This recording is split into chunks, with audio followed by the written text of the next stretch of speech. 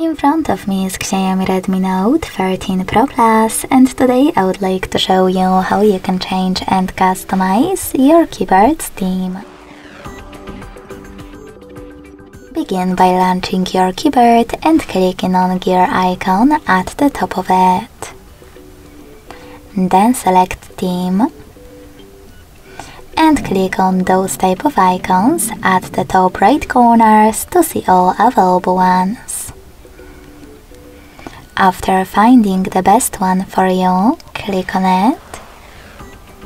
Manage key borders thanks to this switcher. And last but not least, hit apply. So when I do that and go back, I can see that theme of my keyboard has changed. If you want to customize it, go back to the same settings and this time select this plus icon under my themes.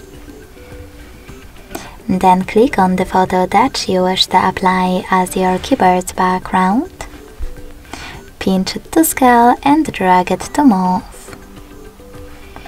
Following that, select Next. Adjust brightness by swiping left or right. Hit Done. Manage key borders and select Apply. So when I go back this time, as you can see, theme of my keyboard was successfully customized with an image. Thanks so much for watching. If you enjoyed this video, don't forget to leave a like, comment and subscribe. Bye!